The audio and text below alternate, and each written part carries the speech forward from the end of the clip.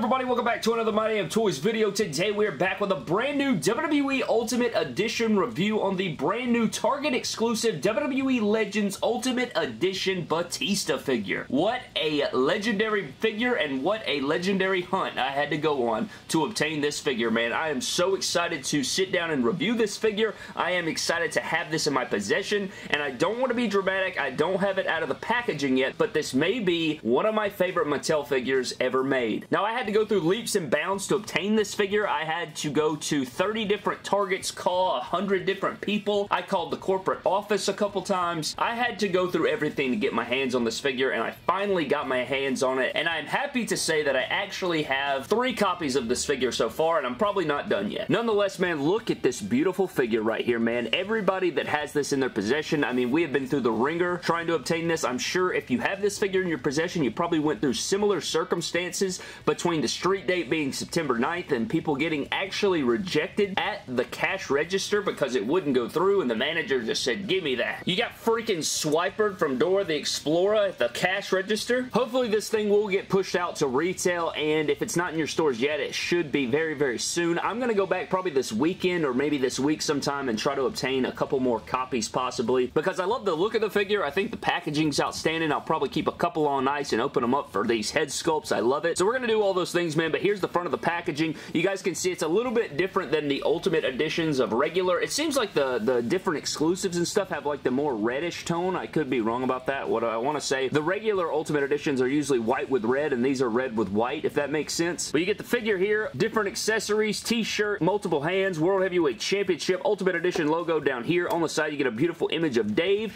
At the top right here, you get the Legends logo, which I think is a really sweet touch. And it kind of makes me sick that they're using this on guys that I grew up watching now, so I'm officially old as dirt. On the back, you get a beautiful image of Dave, Batista here, Legends logo, some info read. You got a great image of the animal right there. Nice little read cut right there. If you'd like to read it, you can pause it right now. On the side of the packaging, you get Batista here, and you also get Batista up there, Ultimate Edition logo, and that pretty much wraps up everything about our packaging, man. I am so excited to break this thing out. One of my favorite wrestlers of all time, a guy that I adored growing up, and now here I am reviewing this beautiful figure, man. With all that being said, we have to unleash the animal and get him out of his packaging.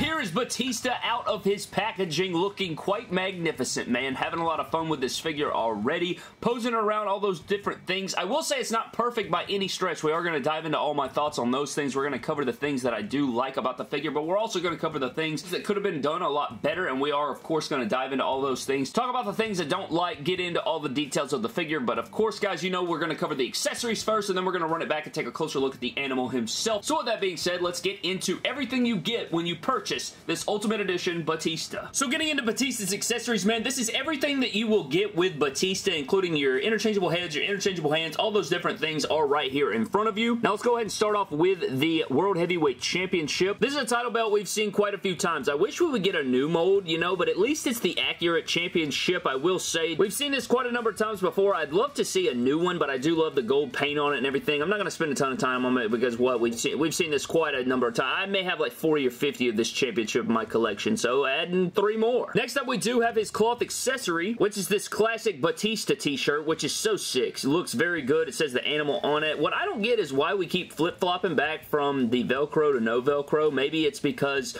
you know, this one didn't have a graphic on the back, so, you know, they thought that it didn't really matter, which I guess it doesn't if there's no graphic on the back, but guys like Stone Cold, you know, any shirt that features a back design, I feel like this needs to be a thing of the past. This doesn't need to exist. Unless there's no graphic, this should not exist. I think, you know, for John Cena, guys like that have that graphic on the back, I think the Stone Cold Steve Austin is the way to go, but I am very happy to have a version of this shirt in my cloth collection. This is sick as hell. I think it looks awesome. Outside of that, we do get 2 different contracts. They both actually feature different text. You guys can see the WrestleMania 21 logos. You got the dotted lines. You got the WWE logo. You can actually read the contract if you get close enough there, and it says, from the desk of Mr. McMahon, this contract is to guarantee that the world title match between Batista and Triple H takes place at WrestleMania 21. All parties have agreed to above conditions. And that's on the Raw contract. And then on the SmackDown contract, it says, from the desk of Mr. McMahon, this contract is to guarantee that the world title match between Batista, JBL, and John Cena takes place at WrestleMania 21. All parties have agreed to these conditions. Also on the SmackDown one, it's actually a very nice detail. This is exactly how the clipboard looked. Even this like darker logo or background behind the SmackDown logo is perfection. Gotta love that classic Raw logo too. How freaking beautiful is that? And then outside of your contracts, you also get 4 pairs of interchangeable hands and 3 interchangeable head sculpts. For your interchangeable hands, you do get your fisted hands. Nice skin tone on these. Same sculpt we've seen a million times. You get your mic holding hands. Same thing as before. You know, we've seen these a million times. We're still getting this mold. I wish we'd do away with this mold, but you have your Rock Just Bring It style hand, your Ricochet, Kawhi Leonard hand-shaking hand style deal here. And then what would this segment be without the classic thumbs up, thumbs down? And not only that from this segment, this is also his signature Batista bomb hand, so that's cool. But I love the, like, this is iconic with this segment, and this is just what, I don't know, man. This is just a superstar making segment that they did here, and this just encapsulates it in figure form. Then you get 3 heads. First head is the smirking head, or the smiling head, which I like a lot. I think my eyes may be, I mean, I don't think they're perfect in, you know, like in perfect location, but it's not bad enough for me to, like, be upset about it. You guys can see there, it's like him smirking with the thumbs up, you know, he's sitting there holding the contract like this. Very nice likeness on these. I think these are excellent. These are 3 brand new head sculpts, by the way, so that's awesome to include with this Batista. And then you have the thumbs down expression, where he lets Triple H know that he just effed up. And I love this. I think the seriousness of it, I think it works perfect. Like, golly, the head shape, the hair shape, the expression, the likeness to Batista from that era is perfection. I think this is awesome. I love this head. Then you have your yelling, screaming expression for Batista. And I love this one too. I low-key wish his eyes were open, but you know, you can use this for your pissed off Batista, your entrance Batista. This encapsulates that perfectly as well. So he is yelling there. I think it's great likeness again. I'd love to see this head sculpt remade, but with the eyes open one day. I think that would be awesome, but this is still beautiful. I think this is great. I don't know which one's my favorite. Probably just the straight pissed off one, but this yellow one is sick as hell too. So diving into Batista himself, man, I love this. I think, again, we've covered the head sculpts, but I still think it looks fantastic on the body. I think the body choice is solid. I will say it looks a little bit wide, you know. I don't think that's perfection in any stretch. I do like the way the tattoos look, though, like the way that it's got like the holes in it and stuff like that, you know, with like the skin breaks and stuff like that. That is how his tattoos looked back in that time. He may have gotten it fixed since then. He does have his tattoos over here. This is before,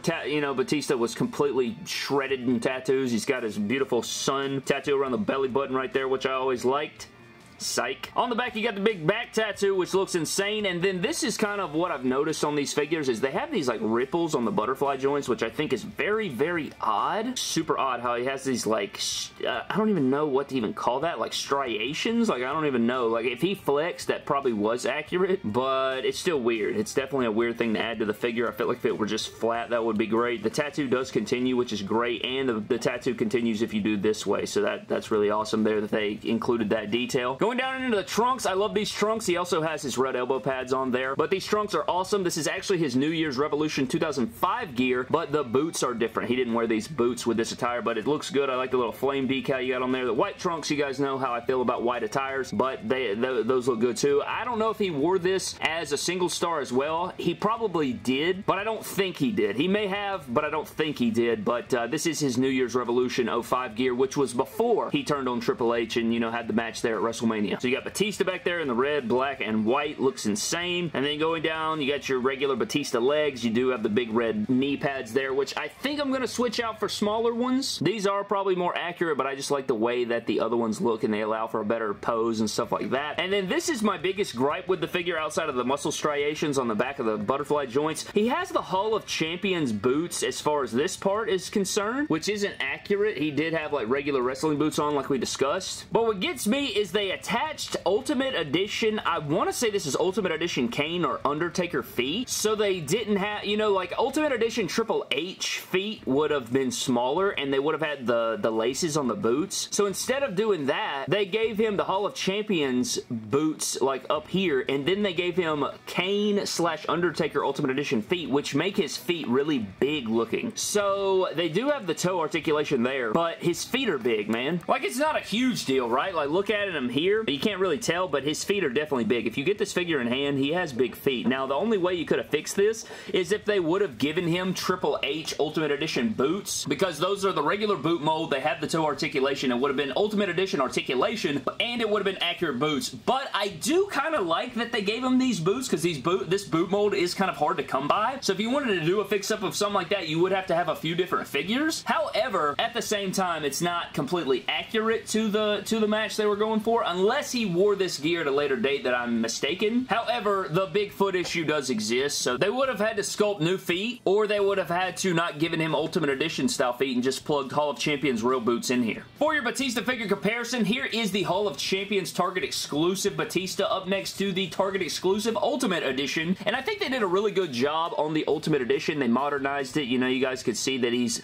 a tad taller. His tattoo's a bit bigger, makes it look more accurate. I like it. I like it a lot. You guys can see what I'm talking about on the boots here. Like, here's a shot of the feet. You guys can see how much longer the feet are right there. So it's definitely a thing, but it is cool to see these. I honestly would like to, you know, crack this torso, put this whole upper over here, or possibly put these boots over here just to see what that looks like, but I'm not sure. You know, I don't know what I'm going to do, but it is cool to see both of these Batistas up next to each other. And for the rest of your Batista figure comparisons, guys, here's the Elite 30, the Elite 72, the Ultimate Edition, the Elite 33, and the Elite 2. Now, I do have the Elite 6 over there, but I didn't get him down here. I figured these were our best comparisons right here. And I think that this figure would look really sick with the Ultimate Edition head sculpt on it. And of course, there's other head swaps you could do here, but I think this is pretty fire. Oh, yeah. That figure's boots are very loose. And then for our best iteration of Evolution, this is kind of what we're left with, man. I mean, I know that you gotta have like a mixture of different eras and timelines here, but this is kind of our best makeshift Evolution you can make. You could put like a better body and head sculpt on this Ric Flair over here, or use like the suited old man body, or do some different things you could do with Ric Flair over here.